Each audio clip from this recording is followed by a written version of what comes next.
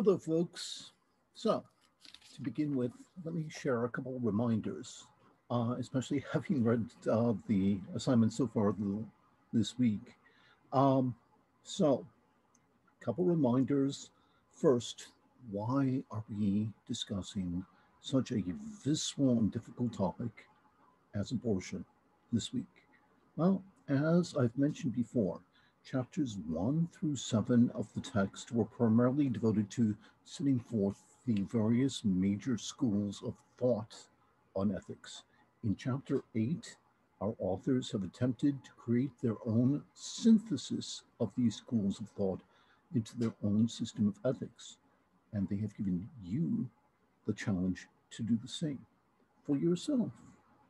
From here on in, they are applying their own ethical system to various controversial ethical issues in order to model for you how an ethical system can be challenged and tested. Let me also address this problem. What constitutes an apt response to discussion board writing assignment prompts? Now, I addressed this point on July 11th, but apparently some of you missed it. So let me reiterate. I get what I consider in evaluating responses to assignment prompts are threefold. First, whether your answers are responsive to the question. If you skip a question, I'm sorry, I can't give you credit for it. Number two, whether the answers give evidence that the student has read and understood the material. If you don't cite to the text and the reading assignments, I can't verify that. And if you're just opining off the top of your head, that's opining. That's not doing ethics. And number three, whether the answers show the student applying the material. It's not sufficient just to refer to a key word here or there. Tell me what concept from the text or reading assignments you are informed by, and explain how you're applying them. Only then are you doing ethics. Now, the way that you provide evidence that you've read the material is to cite a relevant passage in the material. Now, there are two reasons why we cite sources in academia. First, it shows that the writer is not just making up things out of whole cloth or just giving their spontaneous emotional reaction. But also it gives the reader a chance to turn to the original source and evaluate whether the source is being cited accurately. Hence, merely dropping a key word here or there or providing a site with a date, but not a page number, does not suffice. I've more than once had a student, even citing a page number, make a reference to the text, and I read it and I don't have a photographic memory. I read it and it's like, wait, did they actually say that? Well, I do, when that occurs, I do look at the text. And sometimes it's turned out that the student picked up on something that I forgot, or where I could reasonably understand why they interpreted the text that way. But if I don't even have that reference, I have nothing to go on. Let me turn then to chapter 11 about abortion. And these are comments and observations. Now, on page 2227, the authors observe that these changes, if enacted by states into laws, could strongly affect the rights of women from lower economic classes. Now, I don't know why, but they didn't bring up in this context an important principle that they formulated in chapter 8, the principle of justice. Is it fair? Is it just that wealthier people have access to important treatments that are not available to poorer people?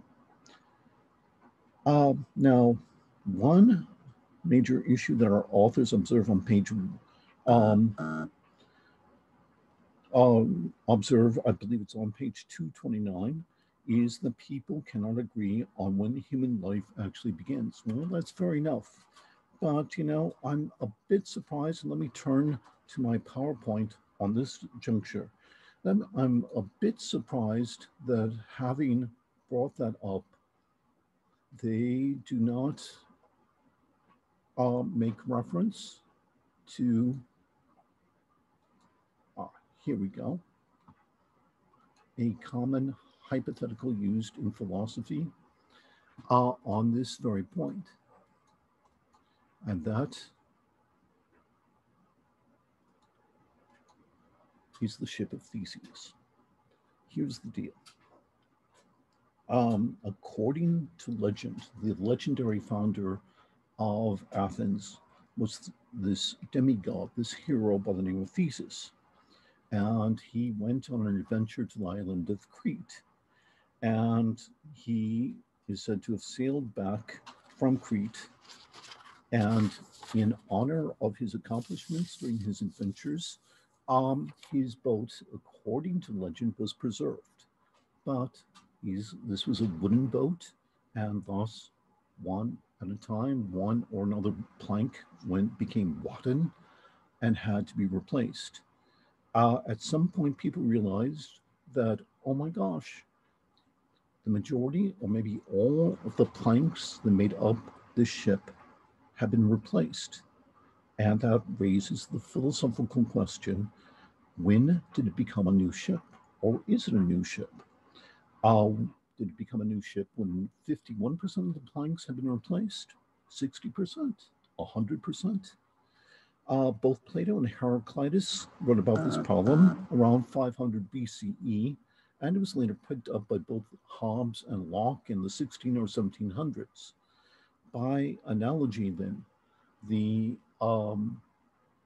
when it comes to abortion, the whole question can be related by analogy to the question of, when does an acorn become an oak? When does an egg become a chicken? If you have something that gradually changes from one state to another, at what point can we say that it now fulfills that new state? Side note, but this is, and I might have to add this to the written form of this announcement, but I haven't watched it, but I understand that there's a TV series that was very popular a few months ago called WandaVision. And I've read that in the last episode of that series, they brought up specifically this hypothetical. On page 229, our authors once again use the expression a domino argument when they evidently mean what we call a slippery slope. Now, there are exceptions, but typically, if you make a slippery slope argument, you need to prove that there is a direct, unambiguous connection from step A to step B to step C. So whenever we see a slippery slope, that should set off an alarm as to whether or not this is a valid argument. Let me also point out that they work in a second informal logical fallacy, what we sometimes refer to as a reductio ad Hitlerum. Now, that's a tongue-in-cheek phrase, but it makes the point that an argument from analogy to the Nazi regime is necessarily suspicious.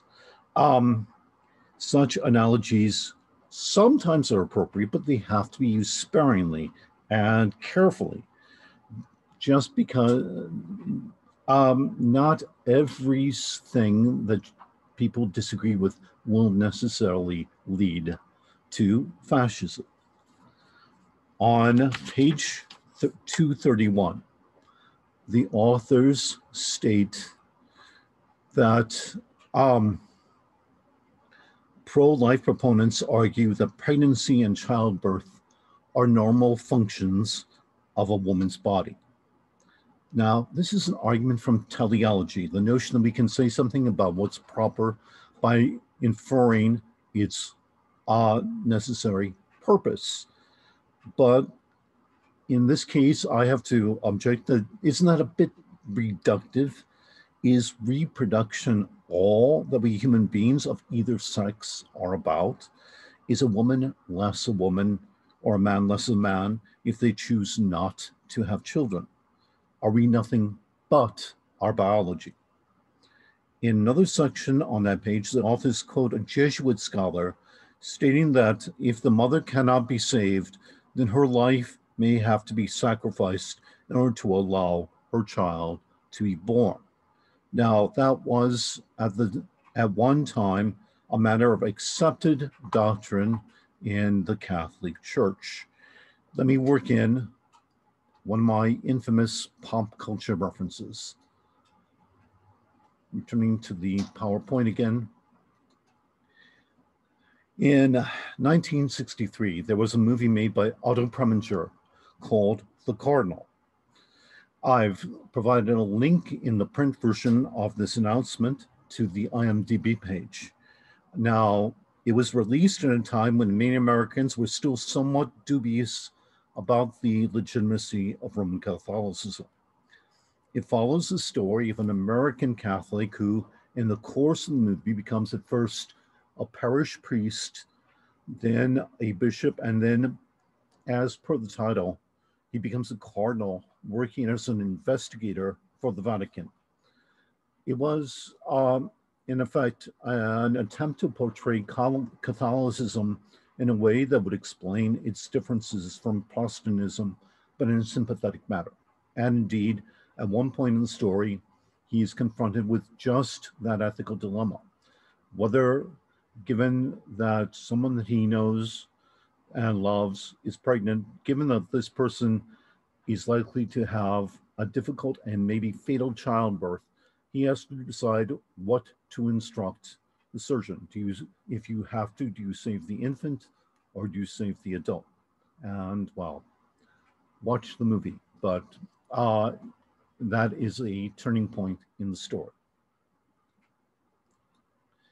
On page 237, our authors argue that there are no absolute rights over one's body. And again, I have to refer to the example of Typhoid Mary, which I used in another announcement, who infamously was the first known carrier of a disease. She was proven to be able to infect people with typhoid fever, which could be deadly, without succumbing into it herself. And she spent the last 20 years or so of her life in quarantine on North Brother Island in New York State. So that would be an example in point, case in point. Now that said, I'm trying to keep these announcements to no more than 3 pages and ideally 2. And I'm trying to keep them at less than 15 minutes if at all possible. So I think I've fulfilled my quota for now, but I will shortly record video versions of the other 2 announcements. That's it for now. Ciao for now.